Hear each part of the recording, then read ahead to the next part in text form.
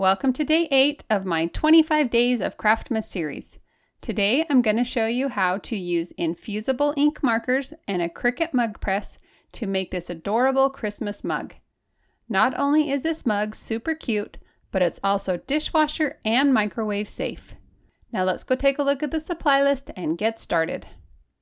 For this project you'll need a sublimation mug, Infusible Ink markers, laser printer paper, a Cricut Mug Press, butcher paper, heat-resistant tape, and of course, your Cricut, a light grip cutting mat, and the cut file.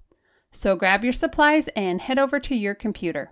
The first thing we need to do is grab the SVG file we'll be using for this project. You can get it for free on my blog at burtonavenue.com.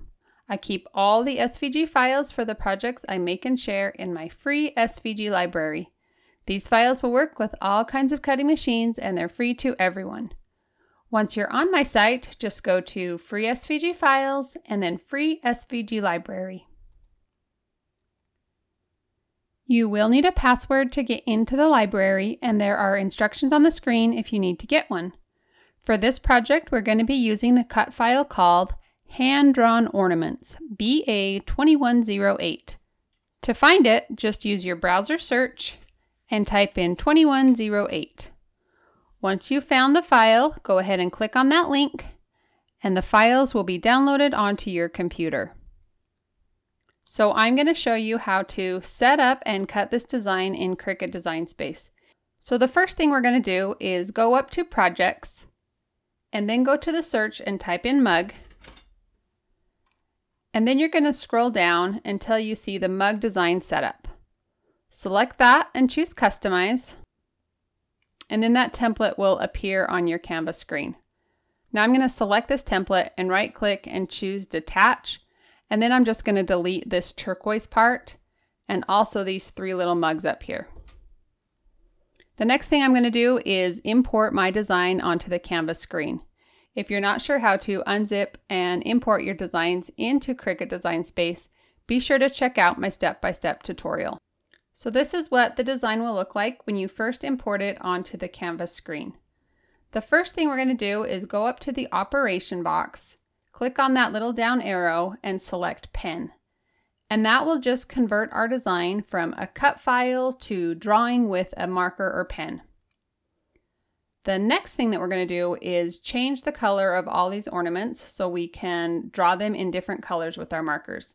But you'll notice right now that everything is grouped together and I can't select just an individual ornament and change the color. To fix that, you'll just right click and choose Ungroup, and that will break apart the design so you can select different ornaments and change the color. So now I'm just going to select each ornament and go up and change the color to either red or green. As you're changing the colors, make sure that all the reds are set to the same shade of red and all the greens are set to the same shade of green. And I'm going to leave all the star shapes black.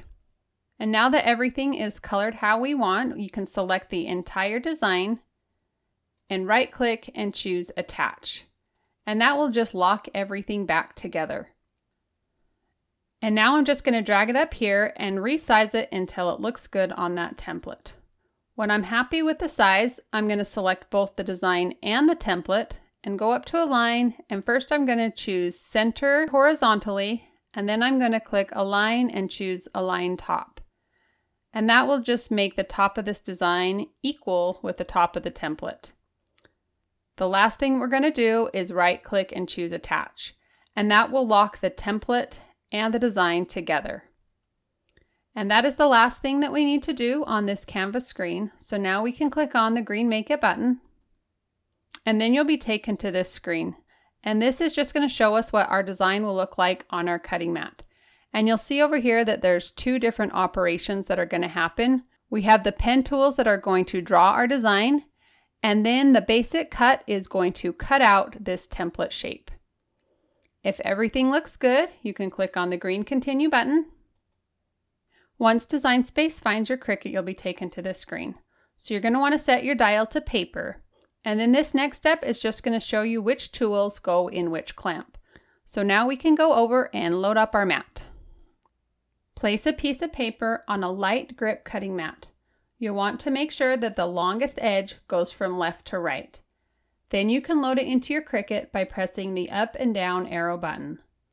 Load a green marker into clamp A and make sure that your knife blade is in clamp B. When your Cricut is ready to go, you'll see the C button light up. Press that and the machine will begin drawing.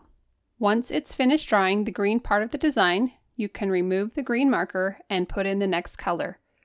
When all parts of the design have been drawn, your Cricut will go back and cut out the template.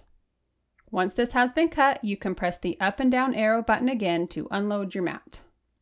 To remove the design, you'll want to slightly bend the cutting mat and carefully pull off the paper. Start by cleaning your mug with a lint roller or cloth. Place the mug upside down on your work surface and then wrap the design around it. The ink should be facing the mug. Match the straight edge of the paper up with the top of the mug. Tape it in place with heat-resistant tape. Make sure you don't place any of the design under the handle. Use several pieces of tape around the top and bottom to secure your design in place. I tried to place the tape on areas of the paper where there wasn't any part of the design. Next, wrap the mug in 3 layers of white butcher paper. Secure that in place just like you did the design. This step is super important when using the Infusible Ink markers. If you don't, the markers could bleed and stain the inside of your mug press. This could possibly ruin future projects. When everything is taped in place and your mug press is hot, you can place the mug inside of it. Close the lever and wait until the machine beeps, which could take about 5 to 8 minutes.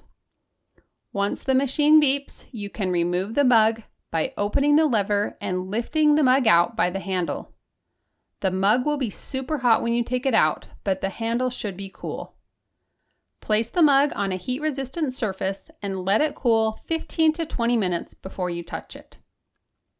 Once the mug has cooled down, you can take off all the layers of paper and your mug is finished. If you enjoyed this project and want to see more like it, be sure to subscribe to my channel and click on the notification bell so you'll get notified each time I post something new.